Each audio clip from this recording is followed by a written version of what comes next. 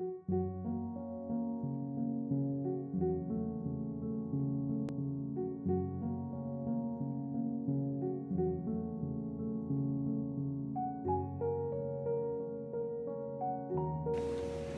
I'm Carmen and I go to OSU and we're here at Buckeye Ceramic Supply and we're gonna make some pots.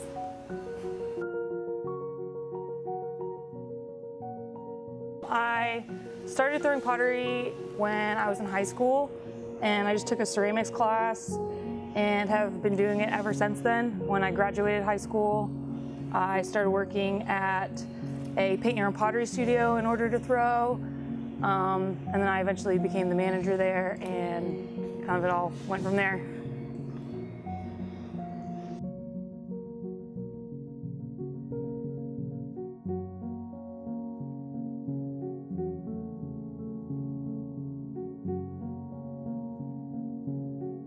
I started working here about 3 years ago.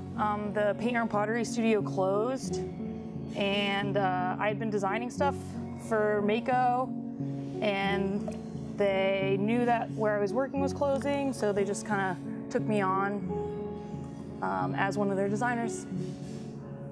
What I do for work is basically design projects for different studios and markets in the pottery world.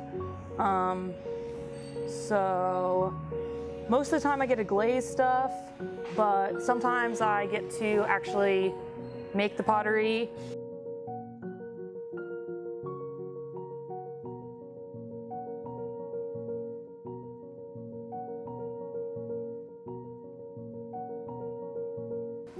Well, starting out with any piece, you're gonna start wedging the clay, which is basically just getting any air bubbles out of it that you can. And then you can move on to the wheel. With anything that I've been doing lately, I just really enjoy messing with kind of the form of a piece. So I just spend a lot of time just messing around with kind of the different shapes that I can make. I'm really partial to like bulbous kinds of things, so that's normally where I start out with.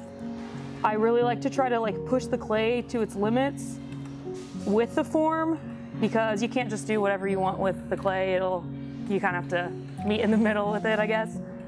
And so I like to push the limits of that, which a lot of the time ends up disastrous, but sometimes it ends up pretty cool. And beyond just pushing the form of the clay when I'm throwing, I also enjoy doing it after the fact. So some of the pieces that I've had published via my work, I ended up just throwing kind of a giant bulb shape and then I cut into it, which altered the form, which I thought was really interesting. Starting with kind of one form and then ending up with another just by putting slices in it and everything. So I guess those are just the two ways that I personally am really inspired by pottery, is just the different things that you can do with it. And it's kind of a medium that's sort of limitless, not only via the shapes that you can make, but also the things that you can do with it. It goes way beyond functional wear. I think that pottery is kind of written off as a craft because it's been around since forever, and it was originally here to serve a function, but now it's not really necessary to serve a function, so you can do more than just make cups and plates with it. And I think that there is like a big representation in the fine art world of ceramics, but it gets kind of overlooked because of it being written off as a craft.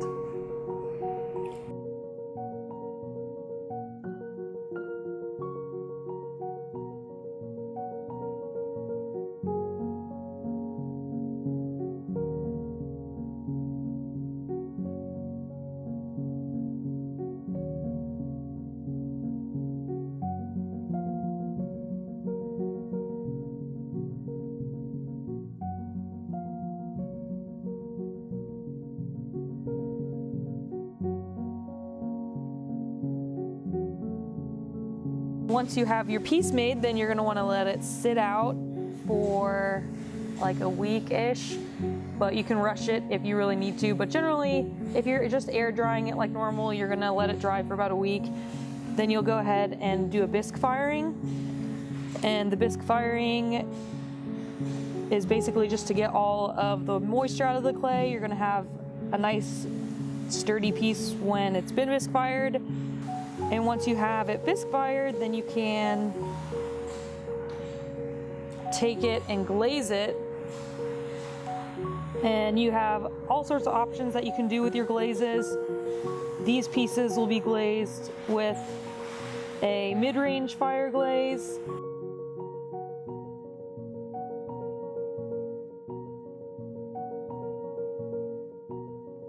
And then once you have it glazed, you can go ahead and put it in a glaze firing, which is 2,230 degrees. And then you'll have a piece of pottery. I think that like right now with everything, I'm really trying to figure out what it is that I enjoy to do, which is why I like to experiment so much with the form, I think. But like the kind of bulbous sort of shapes definitely appeal to me more than anything. And I try to do weird shapes that you wouldn't normally see.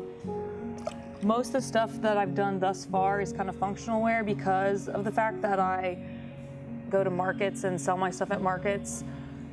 Now that I've started at OSU though, I actually am gonna have more time to focus on like making my own art, which I've had a chance to experiment with a little bit through working here, but most of the stuff that I get to do with my work is a different market than the art that I would like to be doing. So I'm really excited to get into the studio at OSU and be able to make my own art.